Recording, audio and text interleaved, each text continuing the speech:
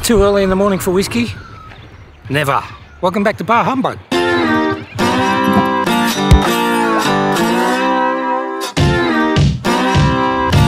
Today we're leaving the confines of the city behind us and heading out west to the sleepy town of Timboon. Located near the Great Ocean Road, the 12 Apostles and the Shipwreck Coast, it's home to our first country distillery visit at the famous Timboon Railway Shed Distillery. G'day, my name's Charlie. I'm the brand ambassador for the Timboon Distillery. You're in the middle of the gourmet trail. Absolutely. Southwest, if you can put it in your mouth, we've got it down here.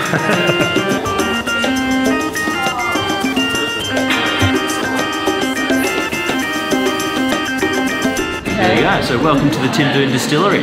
The first 4 words I normally offer people is we don't make gin. Out of that, we now are officially doing the charity gin for the Ruby 7 Friedreich Ataxia Research. So we're officially established in 2007, making us the second oldest active distillery in the state. The big still that we have just over here, that's our most recent edition, and that one arrived in March of 2020. So as of this current annum, we have made 12,000 litres of saleable whiskey product.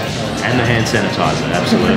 So it's all Mallee-grown barley that we use, but it does spend a brief amount of time in New South Wales getting malted.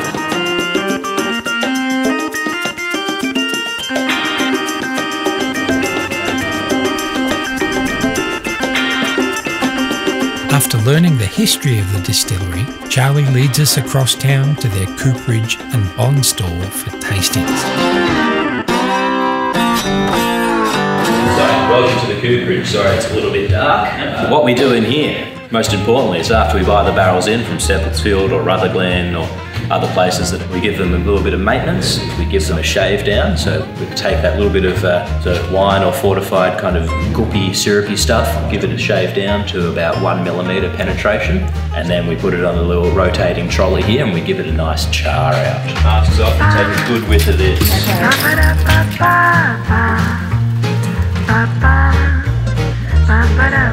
I'm a bit nervous now. Don't be nervous, it's just alcoholic breakfast syrup. Yeah. Our tongues are awake, our bodies are awake, we're in a tasting mindset, and that's what our whiskey is. The only thing we do from that is we leave it in a barrel for however long. There are no extra additives except the wood.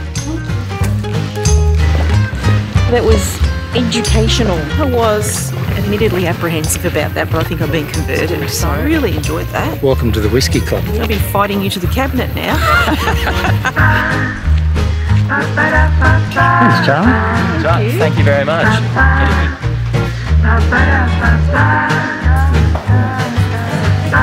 The distillery also has its own restaurant on the deck that is open for lunch. Thank you very much, folks. Thank you, Charlie. Thank you. See you next time. Have a good afternoon. Bye. Just across the creek from the distillery is the famous Australian home of the Timboon Ice Cream Company. Great spot for dessert. What did you think of Timboon Railway Shed Distillery? No, it was really interesting, and I think they can handle whiskey after all, knowing how to drink it properly. So would you recommend it to somebody who's never had whiskey before? Definitely. Yeah, they cater for the novice through to the connoisseur, I think. So your official Bar Humbug score? 9 out of 10. 9 out of 10. I agree. It's a long way to get here, but well worth the trip. It's an excuse to have a weekend away. Darling, we're going down the coast to drink whiskey. Oh, and have ice cream. And ice cream. Well, thank you for accompanying me on my Bar Humbug journey today. My pleasure. We're going to head back to town now. We'll see you next time, Bar Humbuggers. Bye.